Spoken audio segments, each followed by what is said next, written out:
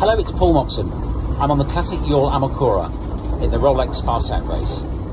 We've been racing for 7 hours and conditions have been extremely tough, with the wind gusting up to 40 knots. As we left the Solent, we immediately turned right using the North Passage to avoid forecast bad conditions in the Needles Channel and to make as much progress as we could in the westerly direction. Out at sea, conditions are still extremely tough, but they're forecast to improve. So we're holding on tight and hanging on in there.